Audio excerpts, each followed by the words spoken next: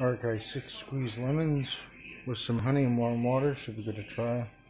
1 teaspoon of Himalayan pink salt, fine, and 2 bags of lemongrass. I like to cook it 45 minutes. Now the lid there. Right over here we have, I thought it was chocolate mint, but looks like spearmint or so, so I'm going to eat that. Maybe not the stems if it's not pepper or chocolate mint. Should be good to try. Alright guys, apple cider vinegar with some water, should be good to try. Alright guys, here's some onion chives, should be good to try. What's up guys, Chris here. Here's 1 bulb of garlic.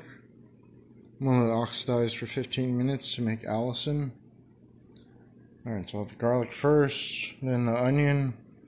So chew the garlic, each handful, not like steak, but just chew a little bit. 1 onion, red onion, about 20 different flavonoids in there, and chew that. Each handful goes down about that way. And then 2 habanero, 1 jalapeno, and 2 daldea, or how, I'm not sure what it's called, but it's in the garden. And then about 10 Tabasco peppers, all mixed up. Make sure I use 1 glove, not 2. You only need 1. Protect you from the capsaicin. What I got here is some lemongrass diluted with some water to make more volume. I never did it with this way. I've tried some berry tea. Just boiled some berries and drink it that way. But gonna have lemongrass with it. Should be good to try. Alright guys, some sweet banana peppers that was in the freezer, thawed out.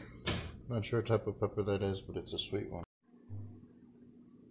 Alright guys, 4 sheets of nori seaweed. Salt down some water, should be good to try. Alright guys, 1 bag of organic microwave broccoli, not steam bag. Alright, so wild blueberries, they're littler, a little, there we say it, but quite a bit there, should be good to try. Alright guys, 4 scoops of spirulina powder, 2 scoops, stirred up in some refrigerator water, not heated, should be good to try. Alright guys, chamomile flowers from Egypt, and then 4 tea bags of Bigelow green tea, should be good to try.